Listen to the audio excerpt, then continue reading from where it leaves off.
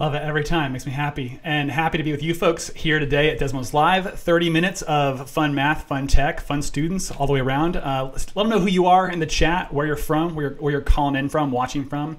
The great land of Discordia. I don't know. Got someone from the UK emailed saying that they're watching right now. It's awesome. Happy to have you folks here. And especially happy to have my colleagues, a couple of first timers to Desmos Live. So let them know how you feel about that in the chat. We got here Lisa Bejarano and Michelle Wynn. Lisa's out from, where are you from, Lisa? Tell them where you're from and what your deal is at Desmos. I'm in Colorado, and I've been at Desmos for 2.5 years, and my deal is that I write lessons. Right on, and that's why you're here today. Michelle, say what's up and where you're from and what your deal is. I'm Michelle. I am from Northern California, and I've been at Desmos for about 2 years, copy editing. Nice. We're so happy to have them on for a segment later we're calling Secrets of the Activity Team Revealed. It's going to be a blast. Before that, though, got some show and tell from last week. Last week, if you'll recall, Jay Chow shared with you folks how to create some dynamic text in notes in Desmos. And you folks just showed up and did some really fun stuff with that. I was really impressed. Katie Bookbinder had a neat move here where she's got this triangle, and it's giving the side links of that triangle dynamically in the note so people can figure out, do I have a side congruency? Love seeing that move. We got other folks here. Mr. Maestri here is doing not just a dynamic text, but also having a kind of some friction in there with that check your answer so you don't like just see it right away. Love that. Really cool. Got that some slick like X minus, and then if it goes negative, it changes to positive like it should. That's cool. Not sure how that happened. That's awesome. Love it. A couple more here. Richard Hung, Desmos fellow, did something neat here with circle feedback. Took Jay's example and inserted that button right there. Did some neat stuff. What's going to happen? There's a green point there at the origin. I'm curious what that's going to do. I don't know about you, Lisa, Michelle. My first move is always just to do something wrong, incorrect, and see what it tries to, how it tries to make sense of what I'm up to. So that's slick right there. Take what's going on there. Really cool stuff. A couple more here. This right here is from Bob Lachelle, who told us he was going to do it. Bob, if you're in the chat, let him know what you're up to with this right here. So we got this this light blue circle here, sky blue, and if I move this around and I'm incorrect with it, check my work, it turns to orange. And if I go over here, it turns to red. And I'm really curious of what I'm supposed to understand from these colors here. I love them. Very pretty. Ooh, neon green. Okay, what's happening here? Anyway, Bob's up to some shenanigans right there.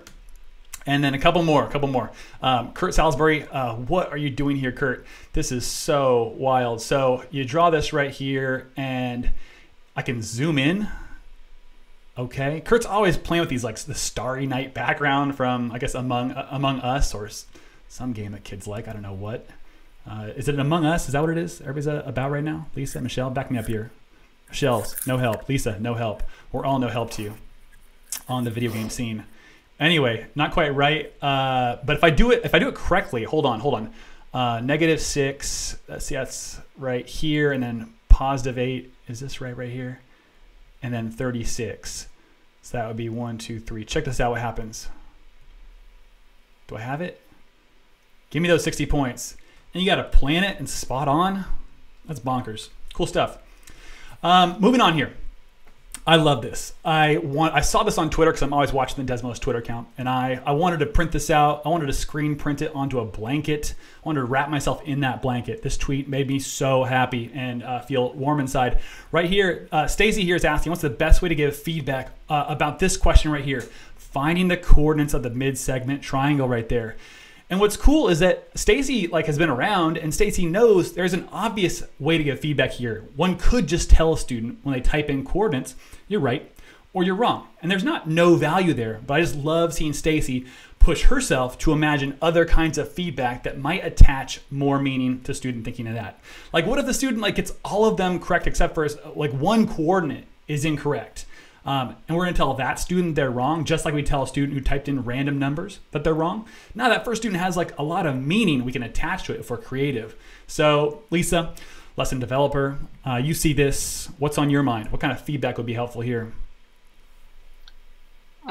Well, my first thought is if there's a way we can give feedback where students will get an idea of how to improve their work as a result of the feedback that they get. So maybe we just show them what they did. So connecting the representations. If they enter the coordinates of the mid segments, we could graph those coordinates.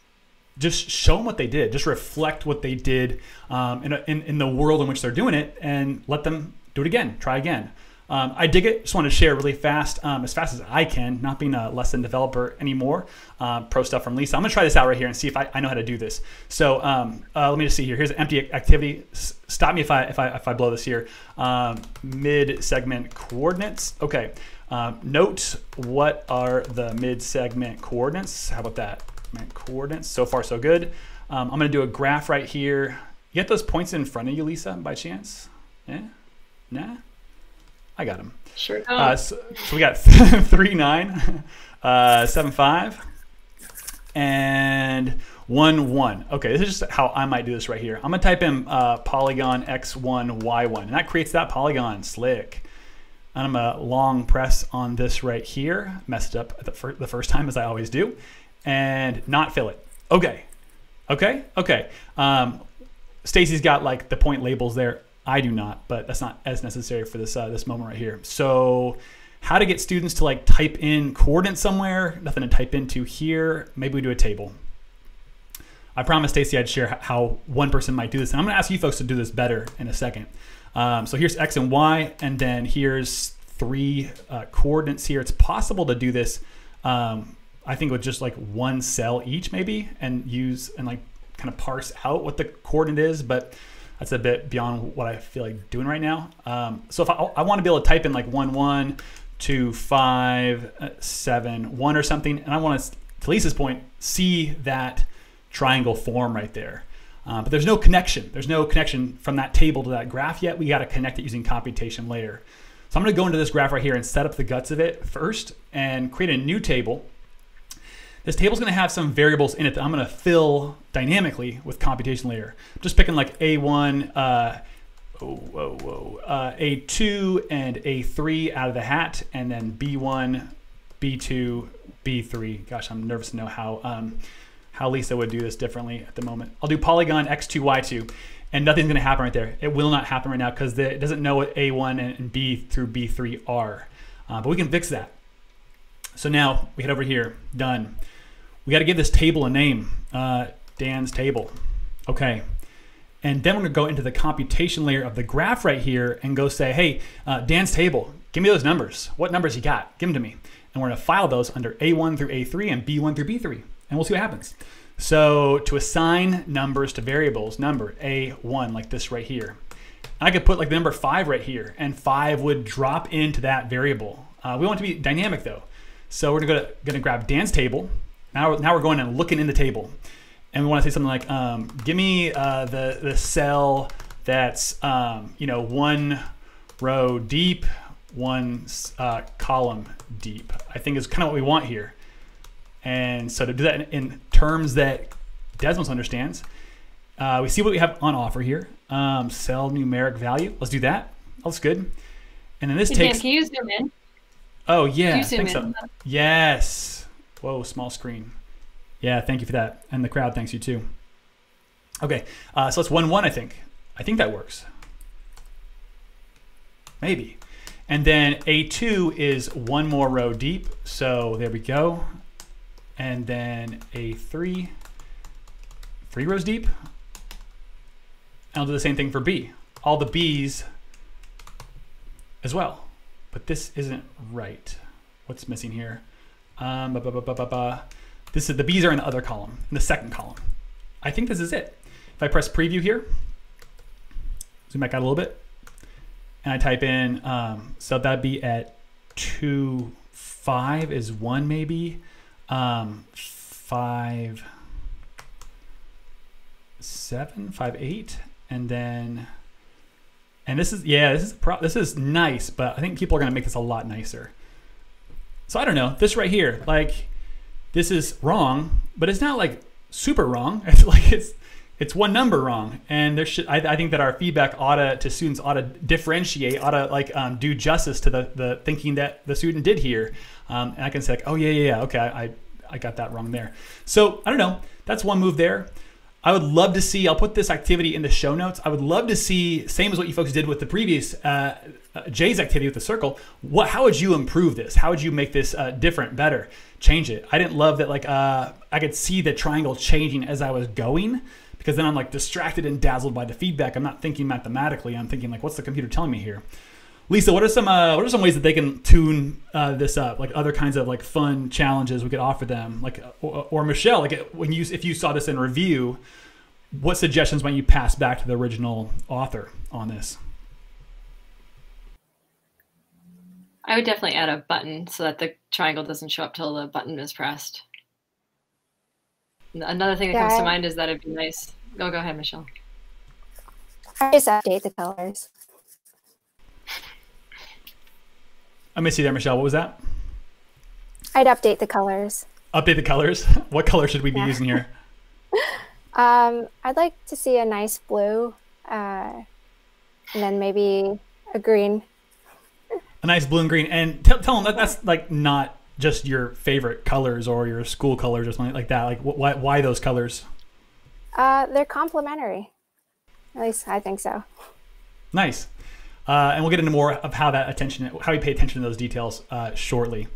So this right here, that's for Stacy. We wanted to, I mentioned that we would be chatting about this today on Desmos Live. Stacy, if you're on the chat, let us know what you think about that, what you might do next, what questions you have. I'll toss that in the show notes so you can play around with that yourself. Just again, I love the thoughtfulness here. It's just, it's great that we can tell students if they're right or wrong versus telling them nothing. But I just love how Stacy's pushing herself, as we often do at Desmos. Like, what is the way that we can do justice to the brilliance that students offer us every single day all across the world? They're storing their brilliance in these activities. How can we send something back that honors that and helps them develop that? So, nice stuff there. What we're about to do right now is drop some secrets on you folks. We at Desmos, our activity creation process, I'm almost embarrassed to share what it was when I first arrived at Desmos compared to what it is now. But it's gone from just me and the team of designers and engineers at Desmos making one activity, Penny Circle it was called, over the span of about 8 months while I was in grad school on a side project, to maybe 4 people, which included Lisa, all of us kind of making our own thing that we wanted to make and like sending it around for some feedback, but nothing even close to as systematic, as developed a process as it is right now. It's so exciting. We have this curriculum that we're building out and piloting and programming and offering to teachers this year and the next and ongoing. And the feedback has been amazing. This ranking called an MPS, whatever. We've been comparing it all across the market. It's just people are really enjoying it. And what I love about it is that's not by accident. There is a very detailed, rigorous process that goes into creating activities that students love. It involves dozens of people across our company from every level, different teams creating graphs. And we have here people who are lesson developers and Michelle who does quality assurance on the activities to make sure that every last T is dotted and I is crossed. And that's why I'm not a copy editor, Michelle. So I'm just excited to learn from them what they've been up to. They both have some stuff to share with you about how we come up with activities here, how we develop them, and how you, though you only have, I don't know, we don't want you to feel like you got to spend this many hours on activities, but we'll offer some insights you might be able to take into your own lesson creation as well. And if you do work for a competing curriculum company, I love you, we love you, but please get off the stream right now. This is top secret stuff. Okay, so enough wind up here. I'm gonna check the comments and see what questions you folks are asking. Lisa, this is over to you. Tell them how it is at Desmos activity team. All right, here's the secrets. We usually start with scouting. And when we scout, we make a big document that looks at an entire unit, and then we kind of just write a quick summary of what's going to happen in each lesson once we figure out roughly where the lessons will fall. And so I took a little screenshot. This is from July 29th of our scouting document for lesson 16 in one of our units. We have very detailed learning goals there.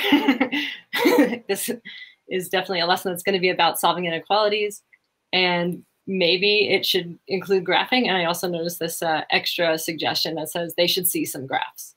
So I think we want them to see graphs of inequalities is what we're starting with. So then after that, we start thinking about, well, what's going to be in this lesson? What's it going to look like? So I often make a cool down to start to figure out where I'm going.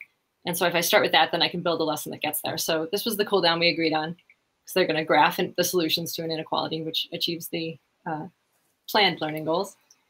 And so next is to figure out a core interaction. Like, what's the thing that students are going to be doing in this lesson to engage in it? So we start brainstorming. We have a Google Doc, and we just start feverishly writing bad ideas.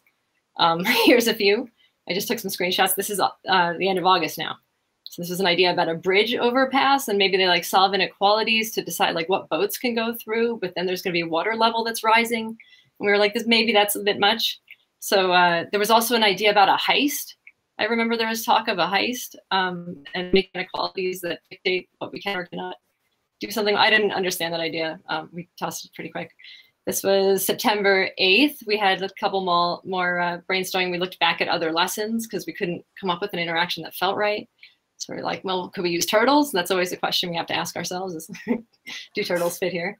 And we also thought about something with sales tax, but that felt very pseudo context.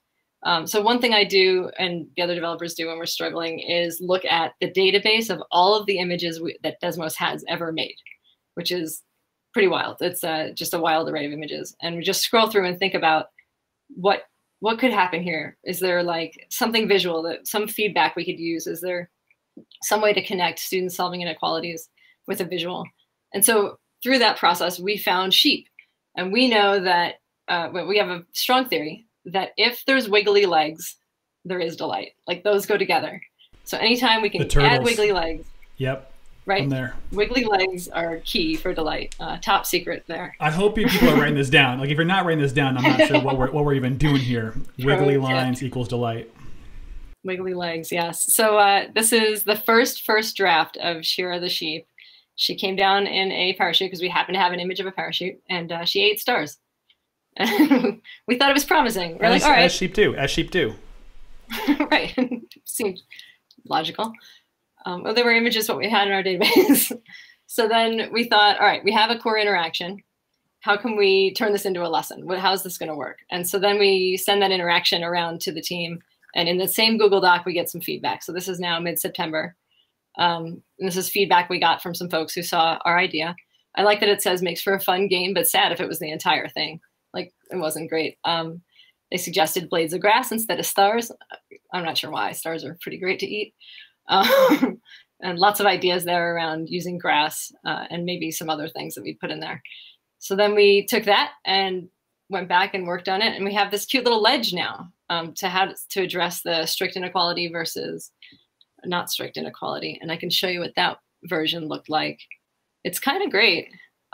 So if I put in the wrong solution here, so if x is less than or equal to 3, we can watch Shira come down. Oh, and there's an airplane. And she's dropped down and the ledge breaks. And we get this message. Shira didn't like it. So there was a couple things wrong with this. It was a good start. We were getting closer. Part of the problem here was the airplane. Some folks were concerned that it wasn't nice to the sheep. We should be a little nicer to the sheep. So we had a last minute emergency where we had to quickly figure out, because we were trying to get this lesson done as quick as we could, and we need to get rid of the airplane. Before we got rid of the airplane, this was the feedback we got on it. This is just to show you the level of feedback and the way folks look at this. And I actually played that animation many times, zooming in, trying to see this happen. But there was a feedback we got that the sheep was appearing slightly before she dropped. And I thought that was just funny.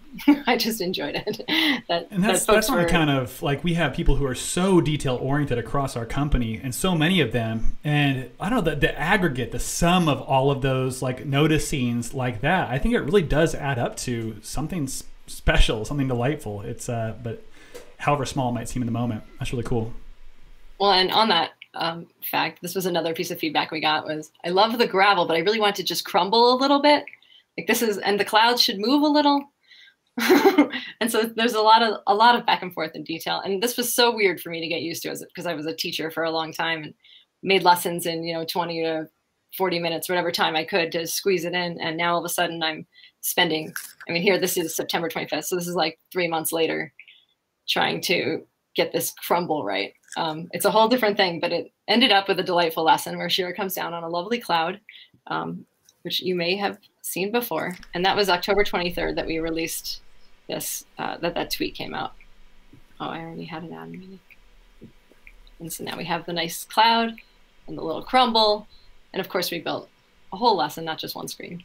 But that was the journey. After that, the lesson goes through our copy editing process, and there's also a tune-up process, and Michelle is going to tell you about that. Love that. Let me just bring up a couple of questions here coming through the chat. One might be more appropriate for Graph Team, but we'll see. Coming from our friends at the Discord server. Again, don't know what Discord is. Not going to find us today. Maybe tomorrow. They're asking, does the activity team use simulations? What about clickable objects? Or rather, it's kind of like a question wrapped, a statement wrapped as a question. I can tell this, but like, why not just use simulations versus sliders? Lisa, do you have an opinion there as a developer, or is that is this a Suzanne? Is this a bring Suzanne on also kind of question here as well? Tell me about it. This is a Suzanne question, but I do know that there use simulations for the clouds. I think it was the first time we used simulations in an activity. No joke. All right, that's some fun history right there, some fun inside baseball there, Mad Lab. So hope you're into that. Other one comes from Scott Miller here asking about like what part of the lesson development process is hardest to push through. Do you have an opinion about that? Gosh, there's lots of pain in lots of the parts. It's really fun to brainstorm and collaborate, but when you just can't, like you feel like we call it mountain finding, and where we're trying to figure out the right core interaction, and often we'll say like it feels like we're circling the mountain, but we're not climbing it. And when we do a lot of that, it starts to get a little draining. But once we start making progress, it's kind of exciting. And all the back and forth, once we've found the mountain, is really fun to watch it shape up. So I'd have to say the mountain finding process, the figuring out the core interaction. Yeah, I feel like the team has thrown away more good mountains than I ever created on my own as a teacher for lesson plans. Like you take the recycling pile from the Desmos mountain finding process, and there's like a zillion lessons I would be thrilled with as a teacher on my own.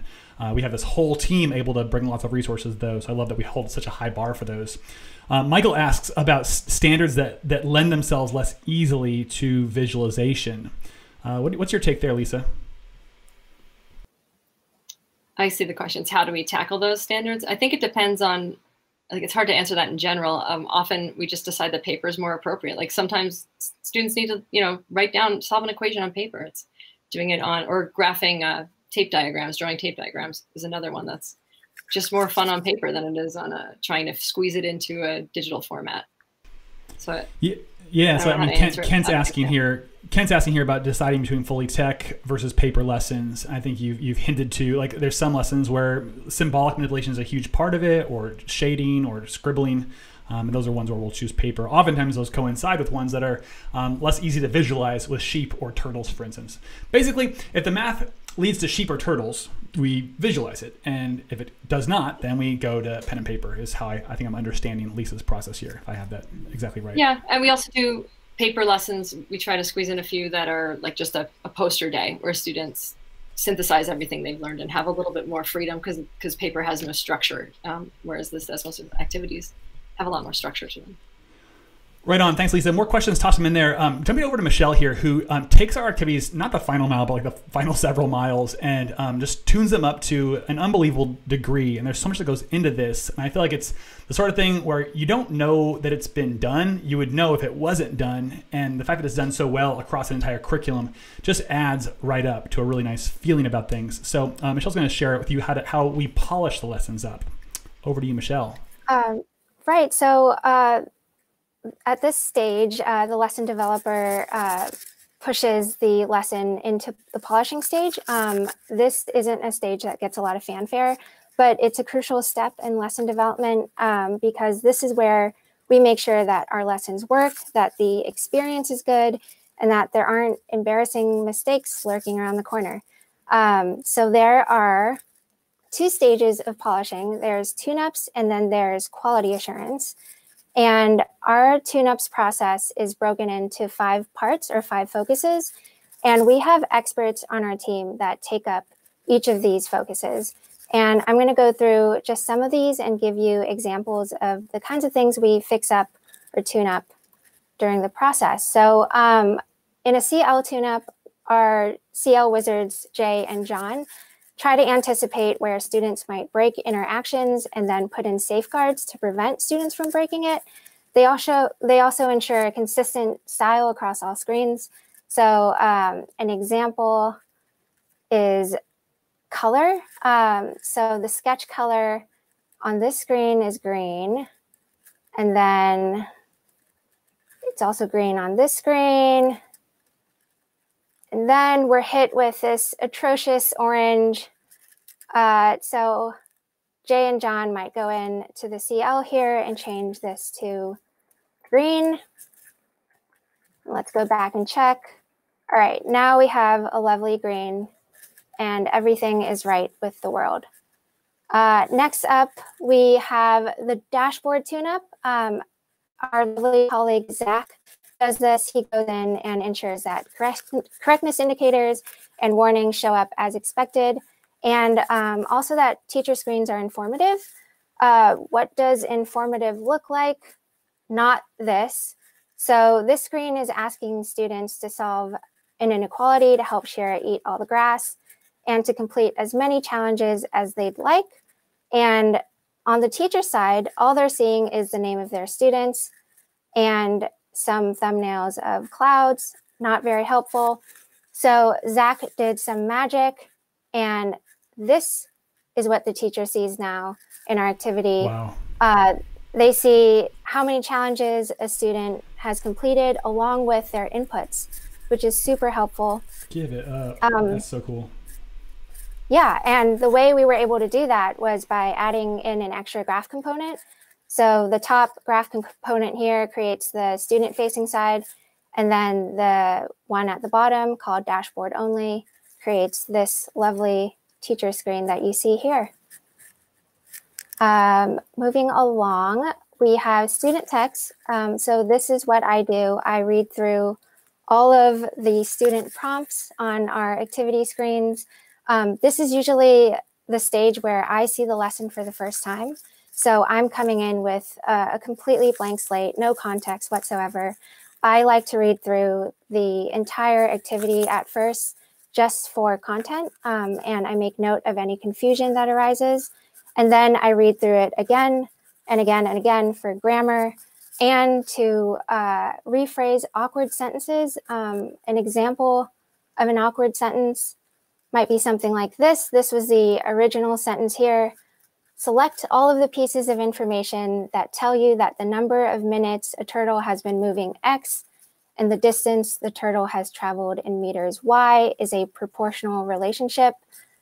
It's not wrong, but I think I have to read that about 5 times to really understand what it's asking me. A better way to say that is this. Select all of the pieces of information that show a proportional relationship between X and Y. And the reason why this sentence is so much more effective is because the direct object closely follows the verb, whereas here, they're kind of far apart and separated by all of this text here. So your brain kind of has to make the connection for itself. It takes a while. This sentence is just a lot easier to understand. You didn't think you were going to learn about composition on the stream today. You got to expect the unexpected on Desmos Live. For real, though, I love having Michelle edit my own writing. Anything you see me write, even every tweet goes through Michelle, for real. But she it's just always teaching some just fantastic, sensible tips for how to write better. It's awesome. Keep going. Sorry. All right. So now we're pretty much done with tune-ups, but the lesson still needs to go through one last stage, and that's QA. And we divide this into 2 parts. There's faculty QA, where a lesson developer who isn't the author runs through the entire lesson as a student and makes sure that the lesson as a whole meets our high bar of quality and delightfulness. And then they pass it to me. I go through more or less the same process, but this stage also includes all of the copy editing that happens. It's not just copy editing the lesson, but if you have access to our curriculum, it's also all of the wonderful content there, like our lesson guides, our lesson summaries, our learning goals, our vocabulary, all of that good stuff.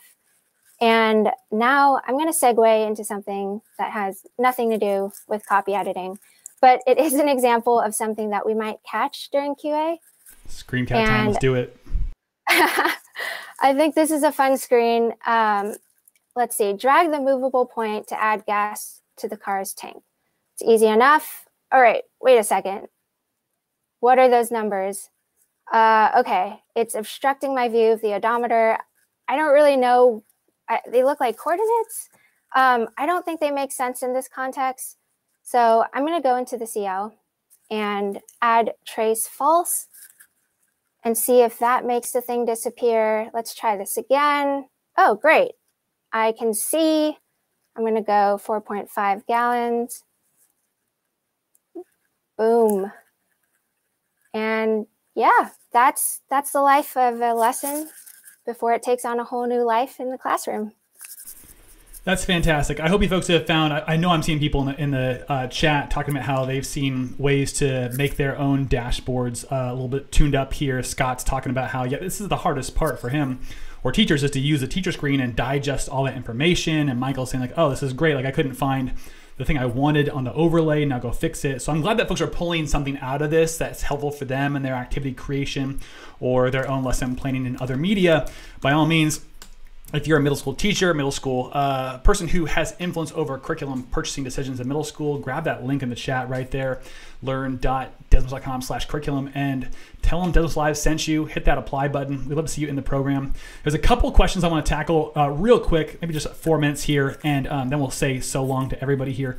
One of them is about titling lessons. Kurt, who has an orange icon there, Michelle, just try to like avert your eyes, I guess. I don't know. But he's wondering about naming the lessons. Some of them are awesome. Kurt, some of them, Kurt. Who does the naming though? Neither of you have mentioned that part of this. It's a combination of folks. Often the lesson developer comes up with one, and then like maybe Sean's doing the graph for a lesson and he has a great idea and he'll just change it in the middle of his graph editing, and next time I look at it, it's got a new name and it's great. And we just keep editing it when we have better ideas until we're happy with it as we pass it around. What's the probabilities? I think I saw that one float around online for a second. Whom did that? I don't even remember. It was either Sean or I. It was either Sean or I. We were passing that one back and forth a bunch. Fair enough. Talk to me about on the QA process, Michelle. Do we test these activities? How do we test them aside from one person like making a class code for themselves or clicking through in the preview? What's the testing process like? Great question from Tracy. I'm curious too. Oh yeah, that's a great question. We used to do student testing or user testing. We stopped because well, I'm just going to read exactly what our designer says. We still user test new features and bigger UI changes to the website with teachers, but no more lesson user testing. You could vaguely mention the interactions were clear already, so we don't do user testing anymore. There it is. Nice. And I'm just curious. We have another question here. Kathy just wants to know, like, which lesson for you has been you think about a rewarding lesson that makes your heart sing a little bit. What's on your mind? I don't know. That's like asking me which of my children is the Choose favorite. Like a child. It's a lot of work. Some of them I like don't want to ever look at again. But I'm also really proud that they're out in the world. some children, I think probably. Yeah. Okay. Anything on your mind, Michelle, when you think about that question? Yeah, same for me. I can't choose. Sorry, I have to Kathy. say Fit Fights is close to my heart. Fit Fights has a lot of what I think we love about our work here. Whether the world loves it, who knows? But like I think it has a lot of what we love about doing work here at Desmos. Yeah. Richard's asking about for teachers that don't have teams developing lessons. And I gotta say again, like this is stuff that we do with a huge team and tons of time, and we're not teaching and bells aren't ringing and we're not wearing masks, and like that kind of thing is just not our world right now. We want to support you folks with this stuff. Don't feel obligation or judgment from us on this.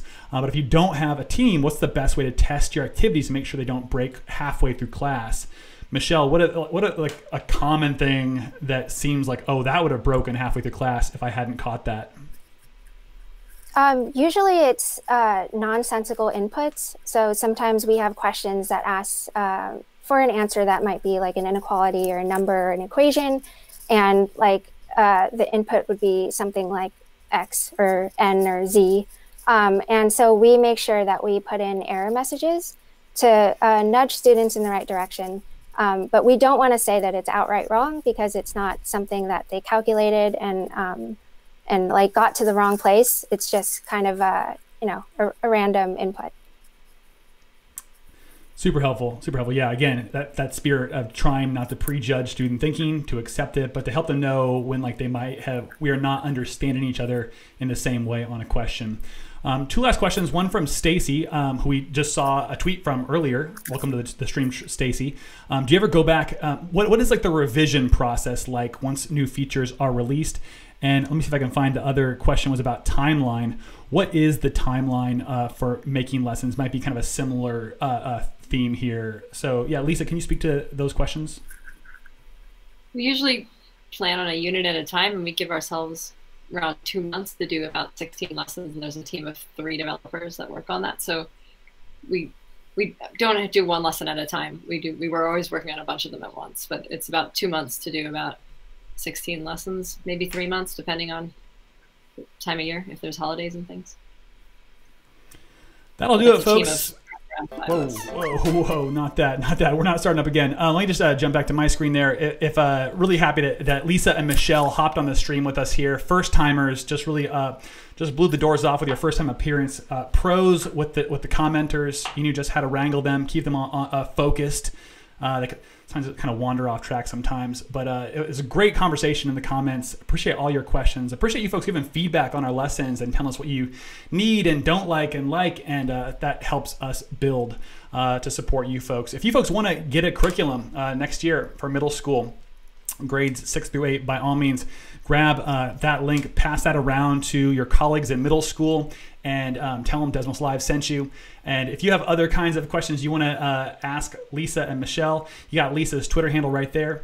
Tweet her. Michelle is not available for questions via Twitter anyway. Nice job there, Michelle. Stay focused on the work. And it's just always a treat to hang out with you folks every Thursday at 4 p.m. Pacific. Till next time, folks, take care.